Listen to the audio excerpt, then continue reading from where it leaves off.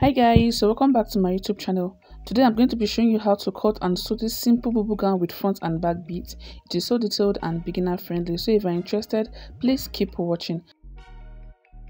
So I'm going ahead to fold my fabric into two, and I'll be cutting for the back and the front at the same time. This part here is going to be serving as the center of the gown I'm going to be making. So I'm going to go ahead to start inserting my measurements. So this part you see here will be serving as my shoulder line and also as the sleeve length line. If you want yours to be longer than this, you can go ahead to add to the side, but I want mine to be this short. The next thing I'm going to go ahead to do now is to insert my neck measurement. So I'll go ahead to mark a neck width of 4 inch and a neck depth of 4 inch. After marking it, I'll go ahead to connect with my ruler like you see me doing in the video.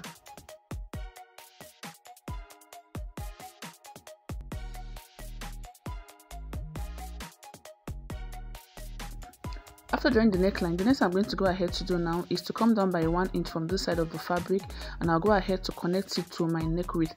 This is going to be serving as the shoulder slope for the gown I'll be making.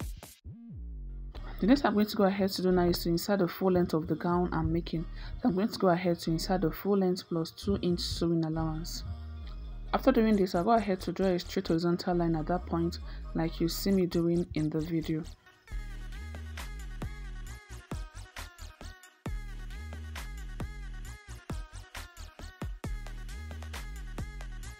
So here we have the hemline of the gown we are making. The next I'm going to go ahead to do now is to shape the side of the gown, because I want it to be a little bit fitted and I want it to have a little bit of shape on the side. And in doing that, the first I'm going to go ahead to do now is to locate my armhole depth like you see me marking in the video. Next, I'll go ahead to mark my half length line. Then I'll go ahead to mark the hip depth line like you see me doing in the video. After doing this, I'll go ahead to insert my bust divided by 4 plus 2 inch for ease on my armhole depth line like so and mark. Then I'll move over to the waistline. I'll repeat the same thing. I'll go ahead to mark my waist divided by 4 plus 2 inch ease. Then on the hip line, I'll mark my hip divided by 4 plus 2 inch ease. On the hemline, whatever I have on my hip depth line, I'm going to go ahead to put the same thing on the hemline, after which I'll go ahead to connect the sides together like so.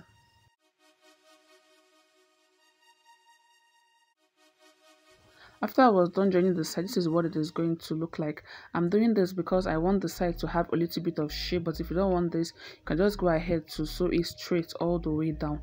The next I'm going to go ahead to do now is to flip my fabric over to the other side and mark the same thing, so that it will be easier for me to shape the side when I am sewing my dress.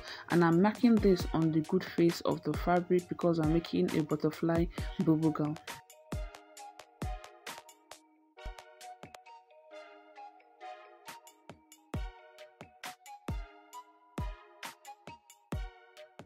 After I was done connecting the side, this is what it is going to look like. Next, I'm going to go ahead to turn the fabric over to the other side again. Then I'll go ahead to cut the opening for the front of the dress we are making. So remember, we are cutting the front and the back on fold. I'll go ahead to measure my nipple to nipple divided by 2 on the center panel like you see me doing in the video. After measuring that, I'll go ahead to connect the points together like so.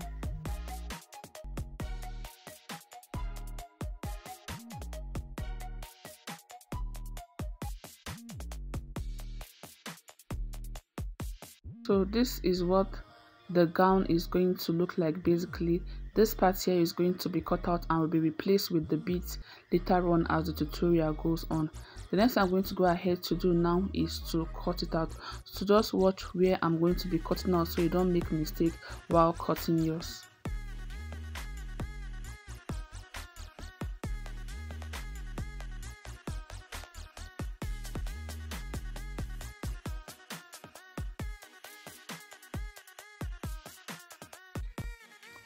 After cutting, this is what it is going to look like. The next I'm going to go ahead to do now is to cut out my lining. Then I'll come back to show you what to do next. But if you're not fixing the lining to yours, you can go ahead to just keep this process. So yeah, I'm going ahead to cut out my lining, and this is what I have. So I'm going to be keeping the lining aside and I'll be illustrating with the main fabric. So whatever you do on your fabric, you'll be repeating the same thing on the lining. The next I'm going to go ahead to do now is to join the shoulders of my main fabric. So here I have the front and the one below will be the back. I'm going to go over my sewing machine to join the shoulders together making sure that the good fit of my fabric is facing each other, and I'll be repeating the same thing for the lining. Then I'll come back to show you what to do next. So after I was done joining the shoulders, this is what it is going to look like after joining the shoulders together. And I also went ahead to do the same thing for the lining, and this is what I have. Next I'm going to go ahead to do now is to join my lining to my main fabric. And in doing that, I'm going to go ahead to place my lining and my fabric like so, making sure that the good face are facing each other. Then I'll go over my sewing machine to stitch all the way around. After doing that, I'll turn it over to the good face and give it a good press. If you're not adding a lining to yours, you can go ahead to finish up the sides using your bias, or you can go ahead to fold it. You also do the same thing for the hem of the gown. So I'm going to go ahead to quickly do this, then I'll come back to show you what to do next. So after I was done attaching my lining to my main fabric, this is what I have. This is what it is going to look like once you're done fixing your lining to your main fabric. The next I'm going to go ahead to do now is to sew the sides of the fabric like so. So I'm going to go on my sewing machine to stitch this part together, then I'll come back to show you what to do next. After I was done closing up the side, this is what I have. So I went ahead to close up this side, and I did the same thing for the other side of the gown. The next thing I'm going to go ahead to do now is to attach my crystal bead to the center of the Bubu gown. So this is the crystal bead I'll be attaching to the Bubu gown. Before then, I'm going to go ahead to place the part I cut out on the center part of the Bubu gown like so. Then I'll go ahead to start inserting my bead. The first 3 beads I'm going to be inserting is going to be the same length with the center panel. This is going to help keep the shoulders in place. After placing the 3 beads like so, the other ones is going to be having this falling effect like so, like this. So I'm going to go ahead to quickly attach the beads to the gown, then I'll come back to show you what it looks like. So after I was done placing the bead to the gown, this is what it is going to look like, and this is what the gown is going to be looking like once you're done placing your bead. Sorry I couldn't get the final look of the gown because it's for a client and it was an express job, but it really came out very nice. Thank you for watching. I'll see you in my next tutorial.